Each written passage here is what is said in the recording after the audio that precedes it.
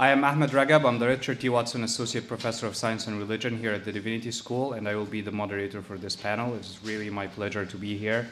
Many thanks to Frank and to all the staff at the Center for the Study of World Religions for putting together this conference. I will say very few words about our speakers. You all have already biographical information about them. I'll just say very few words and step away so that I would allow them to share their remarks with us. I will introduce them in the order that they will speak, and then they will speak after that. I will start with my colleague and friend, Dan McKanan. Professor McKanan is the Ralph Waldo Emerson Unitarian Universalist Association Senior Lecturer in Divinity. He received his PhD from University of Chicago and joined HDS in this position in 2008. His first book, Identifying the Image of God, Radical Christians and Nonviolent Power in the Antebellum United States, came out in 2002. And his other publications include Touching the World, Christian Communities Transforming Society in 2007, and The Catholic Worker After Dorothy in 2008, and The Prophetic Encounters, Religion and the American Radical Tradition in 2011. And this book won the Frederick G. Mittler Book Award. Professor McKanan is currently completing two book projects, a study of environmental initiatives inspired by Rudolf Steiner, and an edited anthology of primary sources for Unitarian Universalist history. Our second speaker is Professor Whitney Sanford. Professor Whitney Sanford received her PhD in religious studies from University of Pennsylvania, specializing in North Indian devotion traditions. She teaches and researches in two main areas, religion and nature and religions of Asia.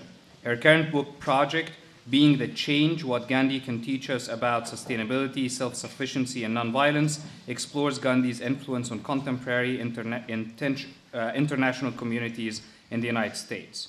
Her recent publications include Growing Stories from India, Religion and the Fate of Agriculture from University of Kentucky in 2012, and Singing Krishna from SUNY Press in 2008. Our last speaker is Professor Norman Wirzba. He is the Professor of Theology, Ecology, and Agrarian Studies and the Senior Fellow of the McKanan Institute for Ethics at Duke Divinity School. Professor Wirzba pursues research at the intersection of theology, philosophy, ecology, and agrarian and environmental studies. His current research is centered on a recovery of the doctrine of creation and the restatement of humanity in terms of its creaturely life. Professor Wirzba has published The Paradise of God, Renewing Religion in an Ecological Age, and Living the Sabbath, Discovering the Rhythms of Rest and Delight. Please join me in welcoming our speakers.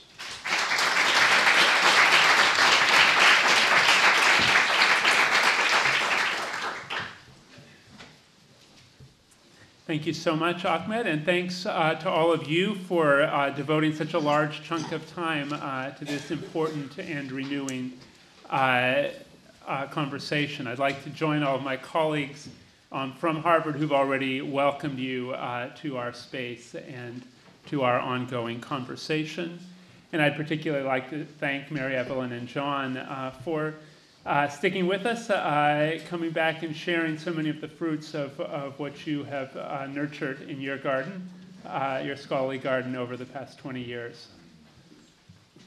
As you know, if you had a chance to look at my pre-distributed paper, I opened that paper with a plea for more attention to agriculture within the broader environmental movement and within our work as scholars of religion and ecology. For those of us who teach in major metropolitan areas like this one, part of this is a function of the strange way in which we in the United States have organized space. It is much easier to get up from this room and walk until you find a quasi-wilderness space that has been set aside for recreational use. You can take a lovely walk at Middlesex Fells or the Blue Hills. Other metropolitan areas have similar spaces where you can think of your primary role as a human being connected to nature as an observer, watching seasons turn, watching leaves fall, all this kind of great stuff. It is much harder to to stand up from this space and walk to a real farm, walk to a livestock operation, walk to a farm that is producing enough food of whatever sort to sell on the market. That's changing with the rise of urban agriculture. You can certainly find some chickens in a very short walk from here. But it's nevertheless the case that those of us who inhabit spaces like this can find it very difficult to extend our imagination to the spaces inhabited by farmers who are every day figuring out how to live humans and other life forms in creative symbiosis. And as you know, agricultural communities in the United States and around the world are suffering deeply today because of capitalist economic systems that assume that everything can be exchanged for everything else. And if everything can be exchanged for everything else, the fact that you can't eat money is easily forgotten. And so capitalism perpetually casts farmers off their land or into despair. And so I would encourage all of you, as you teach courses in religion and ecology, to find out where the farmers are in your neighborhood, in your region, and find ways to invite your students into conversation with those farmers. As many of you know, we had a conference here last spring on spirituality and sustainable agriculture, in which, at least 50% of our 200 participants were active farmers, and they really relished the opportunity to be in dialogue with the scholars of religion. I'd also just suggest that farms are anthropocosmic spaces, spaces that break down the sort of deep ecology, shallow ecology dichotomy as different earth creatures find ways to live together that are mutually fruitful.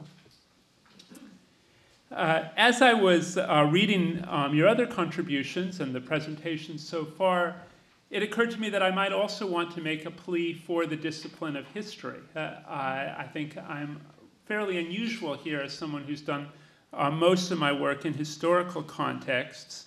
And so I was constantly reminded of the different time frame in which I think from some others. It's, of course, appropriate that many of our presentations here have focused on the 20-year time frame since the inaugural conferences, and also really the 20 years in which, through the guidance of John and Mary Evelyn, this academic field has flourished.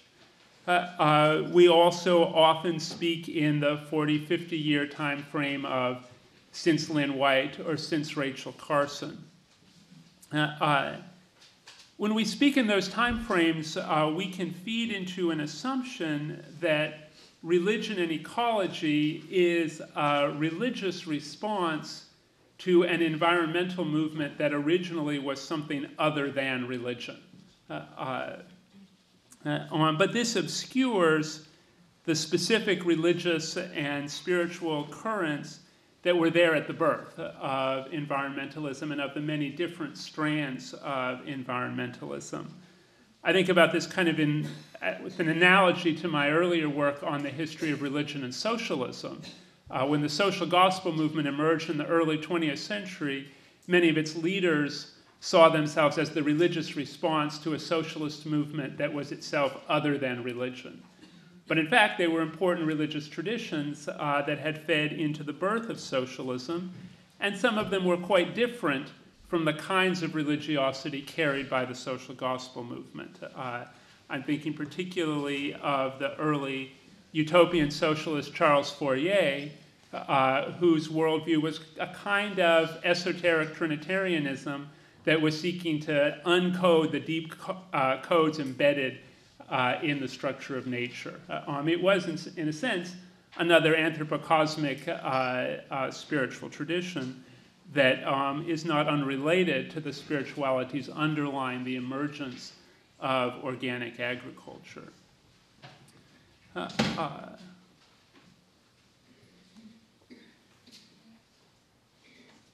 If we take a long historical look at the religious and spiritual roots of environmentalism, we'll see ideas and practices that are not well represented in the field of religion and ecology today, some of them repellent, some of them deeply capable of widening and renewing our vision. So what do we see if we look at the roughly 100-year history of one important strand of environmentalism, the organic agriculture movement?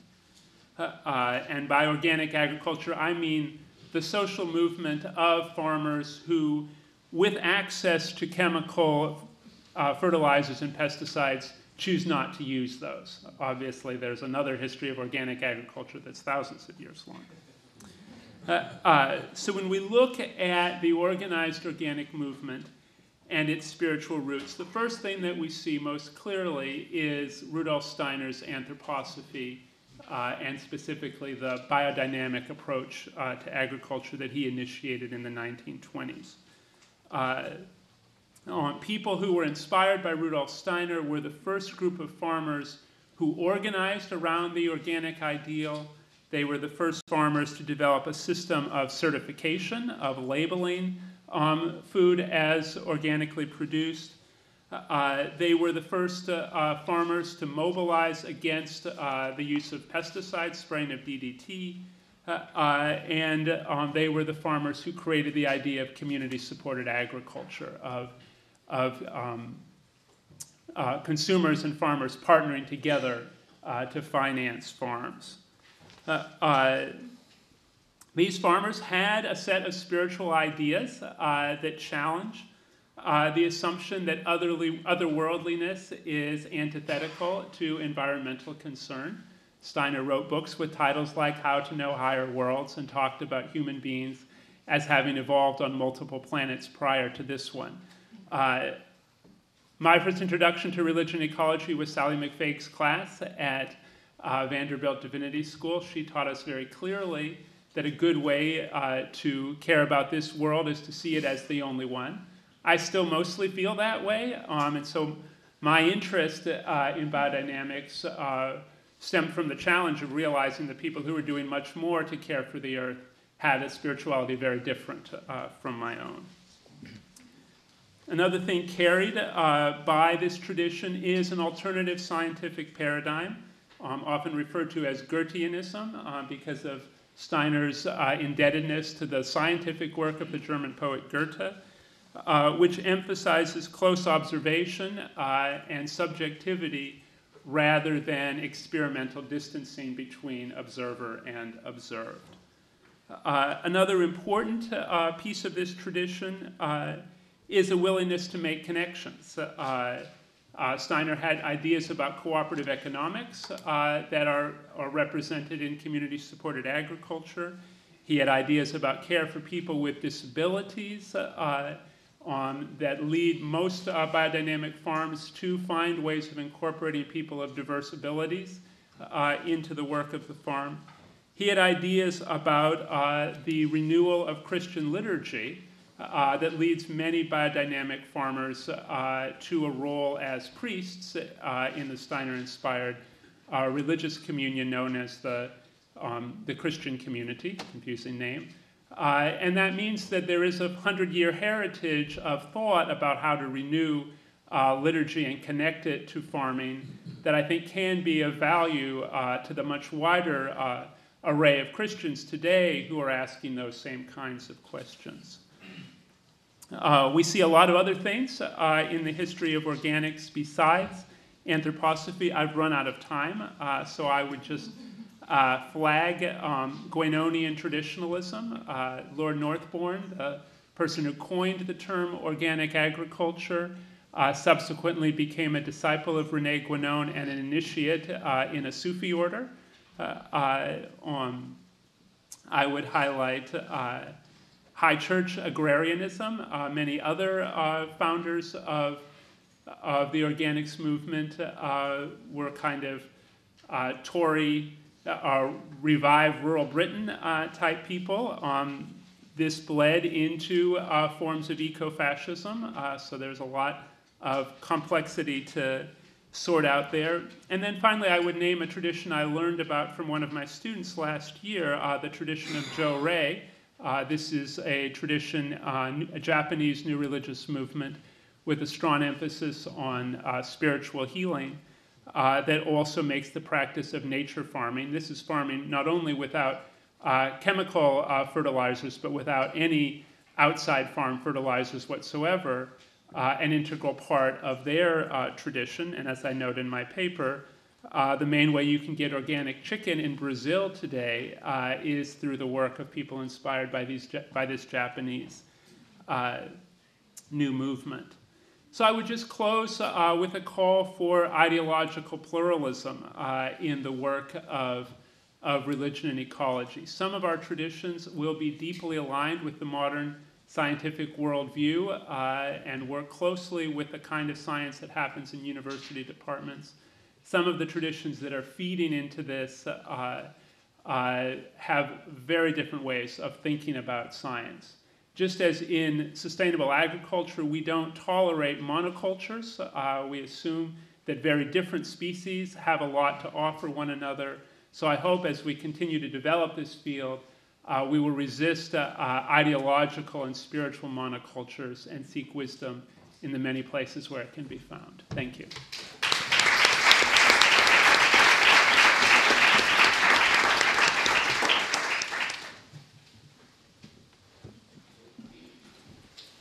So I didn't get the memo about we weren't using any pictures or slides, so I'm going to invite you at times to use your ecological imagination to try to visualize what's like embedded on this. And you can also look at my blog, Florida Waterscapes, to see some of these pictures if you want. So a couple weeks ago during a class presentation, one of my students commented that she said, I thought people who use the earth don't really care about it, meaning people like farmers and fishers. And this student, as part of a class project, she'd gone to the Georgia Boys Fish Camp, and the project is about riverine ways of life along the St. Johns River. And when she spoke with people at this fish camp, she discovered that they care deeply about the river and for preserving their ways of life along the river. And so this fall, both of my classes are conducting historical and ethnographic research on the St. Johns River. And their work and mine will be featured in both a physical and a digital exhibit on the St. Johns River. And the exhibit's called River of Dreams, the St. Johns River and its Springs. And it will be held in the Matheson History Museum in Gainesville, Florida this winter. The students' comment in the project's central questions reflects some of the main themes that have run through my own work, which is basically how do we derive our sustenance from the earth in ways that reflect care and responsibility for the entire biotic community. So human survival, which we know from farming, requires using the earth, growing food, for example, but we've got to figure out how to do this without destroying our ecosystem, and that's one of the things I talked about in my book, Growing Stories. Now, thinking about issues of farming and ranching and fishing, these are really important issues for my home state of Florida. I teach at the University of Florida. I live in Gainesville. We're Central Florida, and probably as most of you know, Florida is right now an environmental disaster. We've got all kinds of crap going on. Our Lord Voldemort has said we are not allowed to use the word climate change. And at the same time, we have 75% of our population voted for Amendment 1, which actually sends money to buy lands for conservation. So we've got a really divided constituency of how much people care about the environment there. And so what I want to speak about during most of this talk is we need to move past the choir, and when we talked yesterday about breaking down silos, I'm interested in breaking down some of the silos, or at least starting to speak to people outside of the academy, and a lot of these people who are very conflicted about the environment, who might, for example, love their place, love the rivers, they love to fish, yet at the same time they're voting in politicians who are denying climate change, for example, and bringing in a lot of polluting ways. So I'm basically, with my students, I'm using the St. Johns River as a way to think about that. I got interested in the St. Johns River and the people who depend on it when I was doing work for my book on intentional communities, which is it's not being the change anymore. It's called Living Sustainably, and it will be out this May, which I'm excited about. And in this, while I was doing the research for this book, I saw people come together over food and seed in really interesting ways. So if you think about issues of saving seed, you see people coming together on this issue from very different political and religious backgrounds, but they found ways to have common dialogue. And so this idea of common dialogue is something I think we need to be focusing on more and looking at how people from very different backgrounds come together over these issues. So in Florida, over a number of years, I visited a number of fish camps, like Georgia Boys fish camps and Middleton Fish Camp, which is near the headwaters of the St. John's, and their main sign says, "Nature held in trust." These are people who care deeply about the river, but they also are very uneasy with the broader environmental movement, and probably be fairly uneasy with some of the discussions we're having here. At the same time, I participated in a number of rallies to save our springs, to save the St. John's, where you see a lot of different types of people come. You see your normal Sierra Club types, but you also see a lot of people who would resent being ever labeled with the term environmentalist. And in Florida, we care deeply about our springs. These are a treasure of ours, and there's a collective, regardless of your political affiliation, there's a collective mourning about the fact that these are basically being so degraded. I mean, I think almost everybody feels a real sense of sadness over this. So a number of the participants at these rallies I've attended, they're fighting for their homes, their livelihoods, and family members, and I became interested in seeing how these people from very different backgrounds express their concerns. And now if you can imagine a map right here, the St. John's River, which in '98 was named one of the America's Heritage Rivers, it flows northward for 310 miles from its headwaters, which is down in South Florida near Vero Beach. And it basically starts in a very marshy headwaters area, a lot like the ecosystem is a lot like the Everglades. It's really slow flow, something Marjorie Cannon Rawlings wrote about in Hyacinth Drift. It goes through a series of lakes and finally spills out into the Atlantic Ocean just a bit north of Jacksonville. Gainesville, which is where I live, lies within the Ocklawaha River Basin, which is one of the 10 major watersheds of this river. And continuous settlements of people, from Native Americans to contemporary fish camps, basically remind us that this river was once the hub of economic activity and a major form of transportation, and it was once our highway, basically. So people have lived within its ebbs and flows for thousands and thousands of years, and the relationship with this river is one of the ways it defines how people have called North Central Florida home.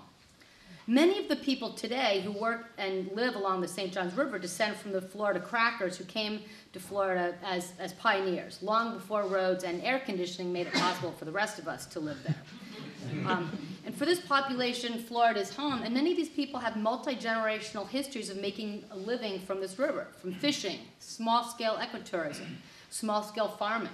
Today, crabbing and shrimping provide income for the city of Palatka, which is about 45 minutes from me.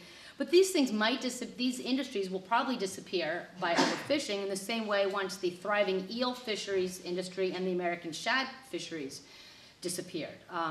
I see, for example, with the shrimping, and I had a nice picture of some shrimpers casting their net with the sun on the net, and in the background are some of the first squall lines of Hurricane Matthew, which visited us last week. As sea level rise brings higher saltwater concentrations, the shrimp are going to migrate south towards the fresh water that they need and away from Palatka. So that industry will probably disappear. Nonetheless, attitudes towards preserving the fisheries and thinking about how do you put controls. I live in an anti-regulation state. One of the other slides I had was a sign right near one of the fish camps, which basically talked about the Florida Wildlife Commission as a bunch of communists, in other words, all of which were spelled wrong. But it's a very telling sign of this tension that people who love this area, want it to be preserved, want their industries, but hate regulation and hate the government. And so it's an interesting political place to live. So these attitudes are complex and complicated. But even though a number of them derive their income through these river-based businesses, and I call them old Florida environmentalists, they care about it, but they often deny climate change, and they do express their care for the river using terms like, say, creation care. They're not going to say they're environmentalists. And it's multiple populations along this river. For example, you see a lot of African Americans fishing for subsistence, and some of these patterns of subsistence derive from long-term relationships with the land since the pre-Civil War days. Today, newer immigrants, Central Americans, for example, Southeast Asians, they're creating ties to the river through subsistence and commercial fishing as well. And almost all these folks along the river, they recognize changes in fish populations, they recognize the new flow and water levels along this area. And some of the problems, particularly on the Ocklawaha River, which is a tributary of the St. John's, this was flooded for the entirely ill-fated cross-Florida barge canal. It has robbed people of the banks. The river became flooded, and so now really only people who have boats are able to fish and derive subsistence for this river. So it's having some real economic effects as well. So how do we broaden our conversation and language to include the numerous groups who love this river in their home? So a couple days before Hurricane Matthew, I chartered a friend's boat for a photo shoot of the St. John's near Palatka. I invited Sam Carr and Dean Campbell, both of whom are architects of the Putnam County Bartram Trail, and they're great enthusiasts of the Quaker botanist William Bartram. And last fall, all of us had been on a 4-day kayaking trip that was based upon the Bartram sites in this area and was highlighting some of the ecotourism in the area. We took a chance with the weather because we could basically see the squall lines from Matthew coming in, but we'd already organized the shoot. As we're going along, we could already see where the water had come up, partly because of the coming storm, because of Matthew, but also because of sea level rise, where people's docks and lawns are already disappearing. Several years prior to this, Sam and Dean and others had started developing the Bartram Trail in Putnam County. And so this is a series of paddling, biking, and walking trails that highlight places that William Bartram describes in his travel. Both of these, Sam and Dean, admire Bartram's blending of spirituality and nature and Bartram's respect for the native peoples of Florida. So Sam Carr calls Bartram the original hippie. But more important, they see the trail as a means of bringing historical memory and appreciation of the St. John's River to contemporary residents. So while one trail, the trail is it's simply a form of ecotourism. It's a great way to get out hiking and biking and paddling. It's also giving local residents and people in this area a series of talking points and pathways to thinking about river restoration and sea level rise. And further, Bartram's religiously inflected descriptions of the St. John's and the springs verbalize what a lot of people think. The river is my church. And at fish camps, I've heard a number of people speaking about the river in very clearly religiously inflected language. And so while this is no panacea, appeals to home and memory offer some opportunities to develop a place-based environmental ethic. And I have 2 minutes, so I'm going to run through the rest of this sort of quickly. Florida, there's a number of people in Florida with deep roots, but a lot more of us have very shallow roots in Florida. And I think Whitney Bauman wants to make a comment about academics as nomads. And so I'm also working with a group of pedagogists in the Southeast to think about how do we give students our toolkits to make these places their homes and help students become native to their place. And one really nice example of that in Florida, a local author for us, is Marjorie Kennett Rawlings, who wrote The Yearling in Cross Creek, who came down from the Northeast, fell in love with the cracker lifestyle, and fell in love with our scrub landscape, which is really tough but incredibly, incredibly beautiful. And she had a citrus farm. Her husband left, hated it. She stayed there, and she transformed from a person who really saw the land only in terms of use to someone who thought it was extremely valuable to preserve, use it as a farmer, but also to not clear cut. She became a very outspoken advocate of this. And so a friend of mine, an archivist at University of Florida, has written an article where she talks about Marjorie Kennett Rawlings' transformation from outsider to seeing the land as enchanted. So Rawlings became native to her place, which is a phrase I'm shamelessly borrowing from Wes Jackson. But to me, learning to know and live within the limits of our watersheds, food sheds, and woodsheds seems to me the only way forward, for a couple of reasons. First, focusing on our own food sheds and watersheds helps bring these big environmental problems we have to a manageable scale. We can think within our ecosystem. It's really hard to think climate change. We can talk and act within a local area, even if that simply means creating better regulations for fishing or fishing more sustainably or even buying local produce.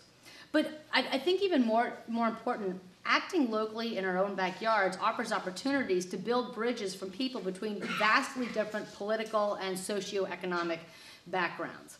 So, for example, Saving Our Springs has brought people together in this common effort. And as I've been talking to people at these rallies and going down along the St. Johns River, I've heard just amazing stories about people who I know from some of the labels that they're wearing are very different than I am on a political spectrum, but care so deeply about this river and are telling these heartrending, on the one hand they're talking about their great appeal for the gun rallies in Ocala. They're also telling me about their sadness, and they're coming to the river for solace. One man talked about how after his wife had died, he comes there every day and eats lunch. And so these are people we need to, these are the silos I'm talking about. We need to talk to these folks and figure out how to do it. And I'm in Florida, so I think maybe when you're in the Northeast it's different, but these outside of Gainesville, my little bubble, these are the people at the boat ramps and on the water. And so I'm trying to figure out how to have dialogue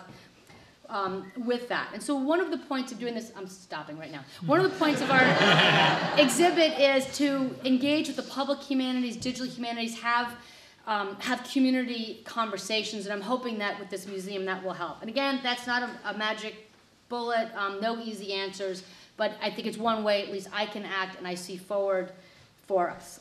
So anyway, thank you. Thank you.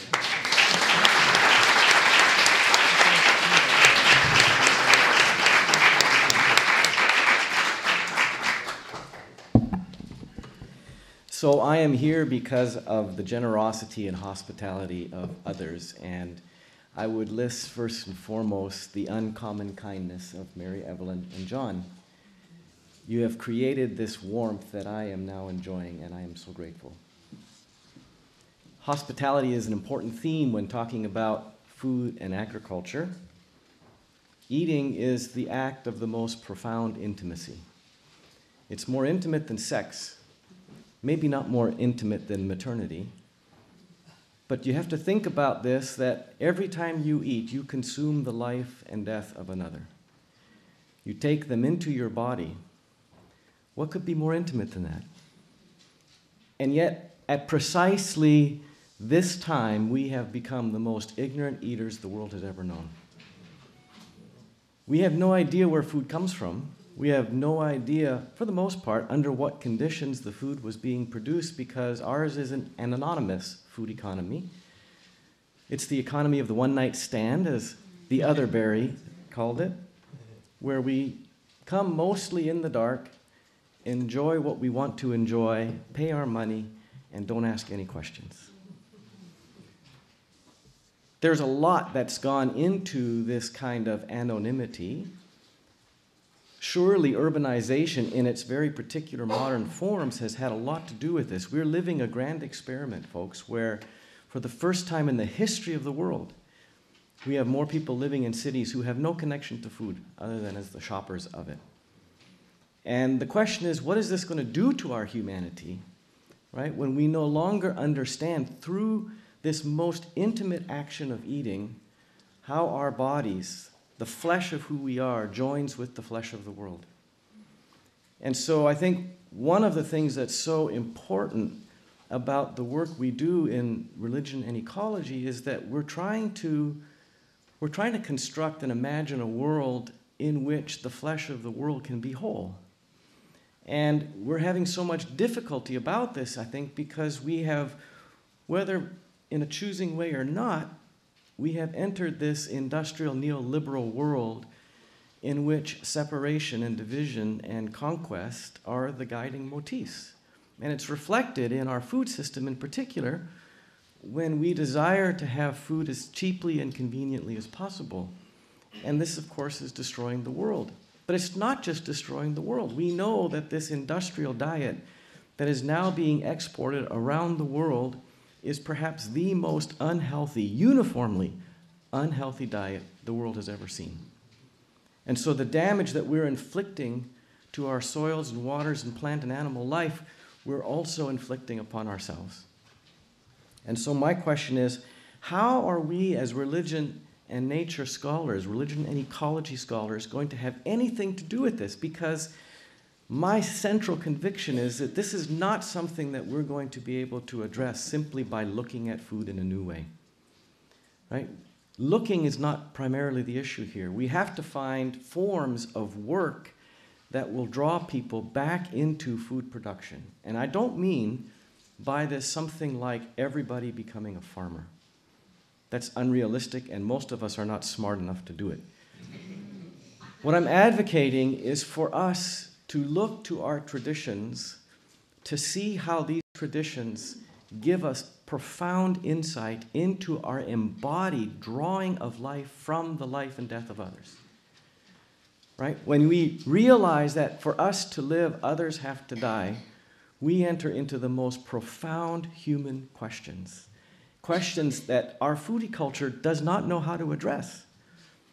And so as we turn to our traditions, which have tremendous, valuable insight into how we live in this world that can be described in so many ways as a kind of altar, a place of gift, a place of the reception of blessing, a place of hospitality, right? Once we can figure out how our traditions can become the sources of inspiration for these new modes of agricultural work, and the work is crucial because we're not going to discover something like the sacred dimension of food simply by talking about food in different ways, right? If we think about the language, I forget now who used the language of presence. Maybe it was you. It's beautiful language. I mean, if you grow your own food and you sense the presence of a tomato.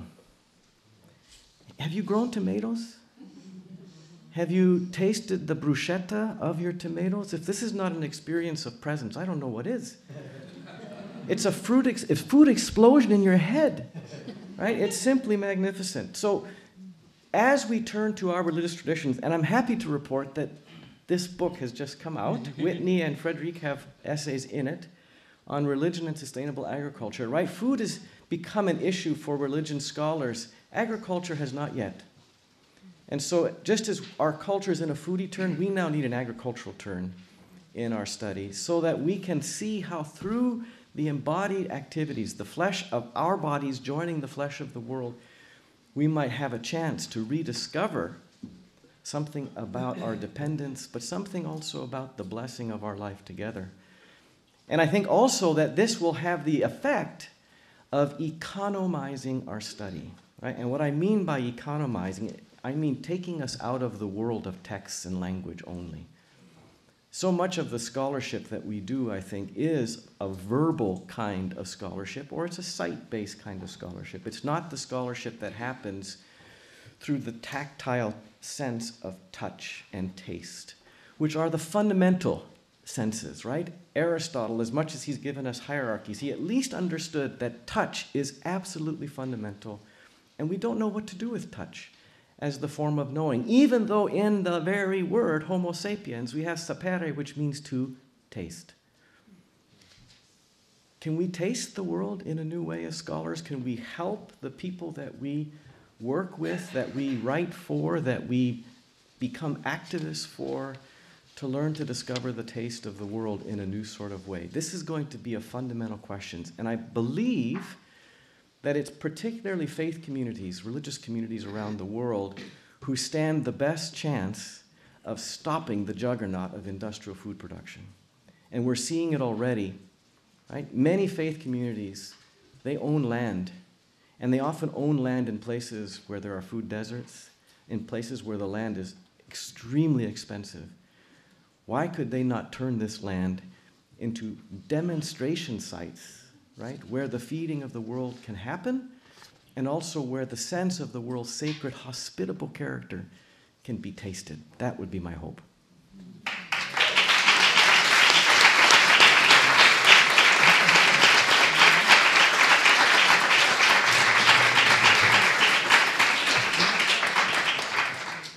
We have time for a few questions. Yeah, hi. I hate to mention the elephant in the room, or should I say the cow, the pig, or the chicken, or the salmon in the room. But I didn't hear anything about the moral possibility that you don't need to turn yourself. Well known as a loudmouth, Miles Brown. I didn't hear anything about the ethical dimension of consuming other living beings. It may be a blessing to have an organic chicken in Brazil for the people who eat the organic chicken, I'm not sure it's a blessing for the chicken. Now, it may be that the environmental movement is really too young to seriously be raising the issue of animal rights, just like in 1969, with the advent of the second wave of feminism, nobody at that point was talking about gay marriage. But I would just like some kind of recognition, if it's possible, that there is a moral issue with the consumption of animals, not only industrial farm animals, but any animals. I would like to see a conversation about the moral considerations of eating plants. I understand vegetarian arguments, and I understand the value of them, but I also sense within some of the vegetarian arguments a kind of Gnosticism, a desire to be disentangled from the processes of life and death. And it's especially, I think, a problem within the kind of industrial food system that we have. And I know that we're not going to solve this question here in a couple of minutes, but I didn't bring up the issue of animal rights in this particular talk, because first of all, it's 10 minutes. But then secondly, it's an enormously complex question, because when you think about eating as an act that entangles us into the life and death of others, I think it is simply naive to draw some line around animals and say, once we hit animals, everything changes. We're talking about how plant life depends upon massive life and death cycles that are going on in the soil. We've barely begun to understand the forms of life that are going on beneath the ground. And so the people who want to simply say, you can't eat meat, the salad bar is not morally neutral. I would echo everything that Norman just said, but also thank you for raising the issue, because this is a work in progress. The spiritual tradition that inspires that chicken producer in Brazil does not actually encourage the consumption of chicken. So they are struggling with that inherent tension. The spiritual tradition that I mostly study, anthroposophy, has really been at the forefront of thinking about what the most ethical way of producing dairy products is. The way you can tell a biodynamic farm is that all the cows have horns, which is partly a spiritual principle that horns channel cosmic influences in their teaching, but also a way of honoring the full bodily integrity of the cows. Once you take that step, that dairy farmers ought to be honoring the full bodily integrity of the cows, and cabbage farmers ought to be honoring the full life cycle of the cabbage, further questions arise. And many biodynamic farmers are wondering if they can continue to produce meat and dairy, even in the highly idealistic ways that they're doing. This is an important conversation, but it has to happen from the standpoint of our symbiotic relationship with other creatures, not from the idea that we can jump instantly into a place of purity. I just want to say one quick thing. You know, the Humane Society of the U.S. has worked on these issues for a long time. John Hoyt, but the present president, Wayne Pacelli, has involved the religious communities on humane treatment of animals, but also of the people working in factories, the justice issues, and so on. So more work needs to be done, but the Humane Society and others are working with religious communities on this.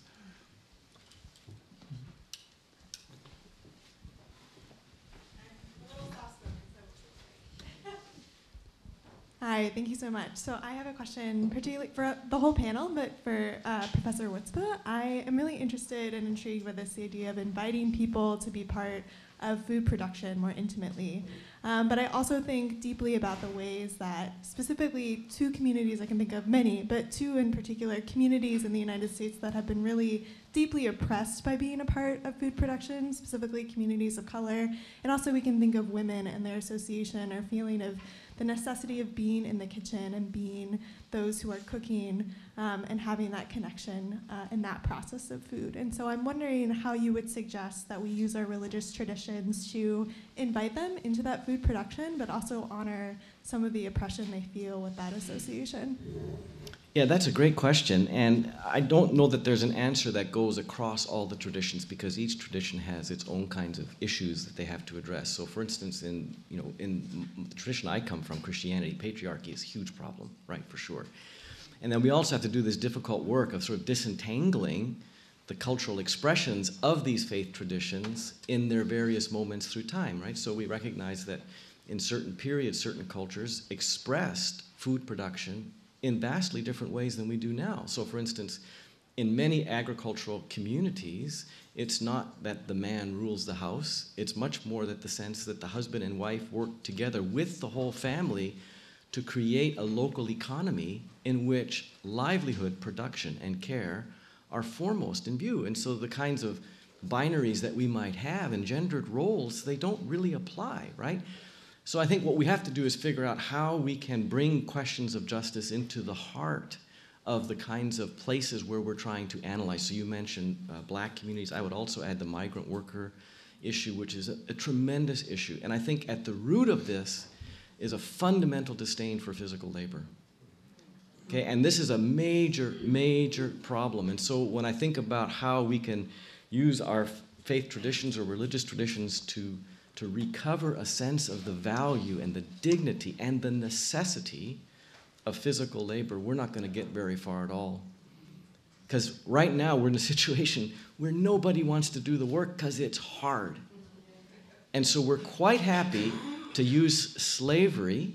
Right? That's been one of the historical answers in agriculture. You can't talk about the history of agriculture without talking about the history of slavery. And because we're nice 21st century people, we don't say that we still employ slavery. But when you look at the conditions of some of our migrant workers, what's the difference? Right? They live in fear, under constant threat of deportation, living in conditions that are clearly life-destroying, body-destroying. And so these are questions that I think we need to use traditions to speak against as they speak against themselves, as they try to understand their own systems of injustice that they've created.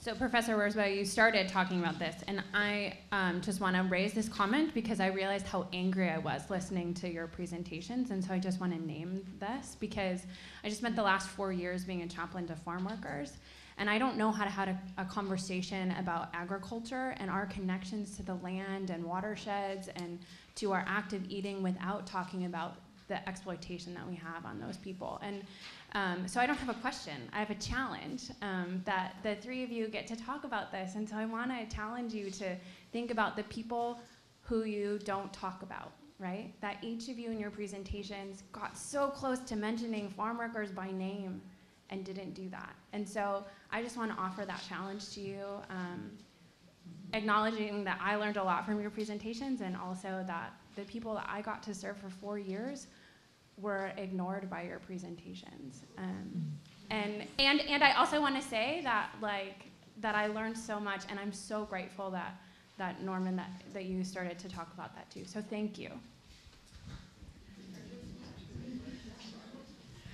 I'm puzzled. I don't know how I did not talk about farm work. I mean, I stressed that this is the job that needs to be done. So I really don't know how to respond. I mean, you have to understand that historically, farmers have always been the despised group in the world. Always. I think you're making you're making a distinction between farmers who own their farms and farm workers who only work on them, right? And that we didn't address farm workers as distinct from farmers. Is that right? Okay, I think they just did, though. They were responding to it. But it's a wonderful intervention. Excuse me, I just gave the mic to that gentleman, if you don't mind. Thank you all so much for your presentations. Hopefully, in my question, I'll maybe address the other sort of proverbial elephant in the room, and that is the question of economics. And I say this as a person who's spent a good amount of time on organic farming operations. I think this issue goes beyond desire, right? The folks who are doing these sort of monocropping, industrial agriculture farming, they don't want to do it per se. They are, in a way, slaves to that system. thinking specifically about the subsidization of corn and soy, for example. So how can we talk about this in a way that addresses those macroeconomic issues as a way that doesn't simply stick to the reimagination of food or the moralization of eating, but also addresses the system that's contributed to it? Because we're running out of time, we'll take one more question and then answer the two questions together. One last question, yes. I grew up on a farm, so it's work. I'd like to know how you put together the incredibly hard work of the farm and the need for help, particularly at harvest time. You have to have help. And your question, your suggestion that there might be new methods or new ways of addressing this. I'd like to know what they are. Do you want to go with that? I don't have an answer. Okay. So I just alluded to local food economies. Okay, this is absolutely crucial. Not just because it's a way, and this is also getting to your question. It's not a way of simply trying to get away from a system that we don't find pleasing, but to mount a direct challenge to a system that we know is so destructive of all the bodies of the world. And this is going to require a major cultural shift, okay? Because if we understand how to do something like regenerative or natural systems agriculture, we're talking physical labor, right? Which is exactly what we don't want to do. So that's going to be a major shift, and that's why we need traditions who can affirm the dignity of agricultural work. And then we're going to have to start talking about very different kinds of social structures, economic forms. We may be talking local currencies. I mean, there are so many dimensions here because the kind of centralized, consolidated industrial food system that we have today, right, is all premised on the idea of convenience, right? We want life on the cheap. And this is exactly what we need our traditions to tell us, is that life is not cheap. And so for us to consume the life and the death of the world, we have to put ourselves in positions of a kind of self-offering to the world. And that's going to mean the cultivation, not just of lands that we need to do, but the cultivations of the communities and the culture that are going to inspire folks to want to do this work, right? We should think here about how the early use of the term culture referred simply to a piece of land. And then, more broadly, the skills that human beings need to take care of the land. And within the space of about 200 years, that gets flipped entirely so that a cultured person is precisely the one who has no soil under their fingernails, and no smell of shit on them. Okay? This is the exact opposite of how this word culture figured in the earliest usage. So how do we help our fellow human beings see a culture in which care of the land and the plants and the animals can be a foremost priority? That's going to require a massive cultural shift. But look, this is what we're talking about here. We're not talking about little tweaks here and there. And just to add to that, and I think to address some of your question, I spent a number of years at Iowa State University and talking with farmers who were trapped by that system. And for a number of farmers, there are plenty of farmers who would like to shift over to alternate systems, but they are trapped in a world in which they can't get the loans they can only get loans if they buy the Monsanto technological package. So they are trapped. So I think, I don't know how to answer any of this, but we are in a system, or we are in a situation where it's not just, where it's not just going to be a cultural, it's going to be a larger economic, it's going to be a massive economic transformation. I'm not an economist, I don't know how we do that, but it requires a much bigger shift than simply thinking, I want to love my carrot and I'm going to grow it and care for it. We're talking massive social changes, and ideally we do that under a nice transformation, not a revolution, because I don't think revolutions do anyone any good. But it does require a massive change. I just want to acknowledge what you said. You're absolutely right. I just don't know how we do it.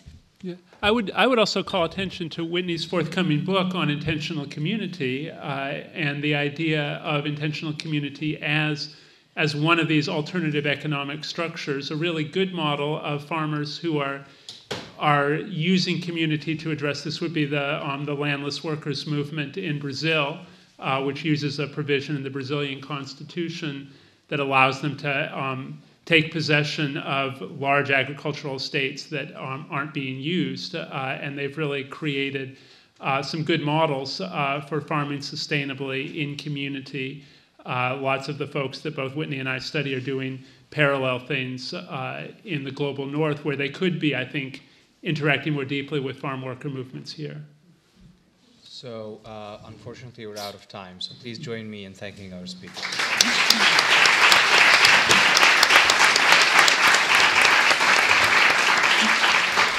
So we want to mention the Union of Concerned Scientists has a huge effort on food issues across the board, working with Mark Bittman and so on. Food Inc., Eric Schlosser. There's a lot of very, very important things coming out, but really what they're pulling us together is into this discussion. And now we have another big one as well, climate change. So let's make that transition, okay? Thank you.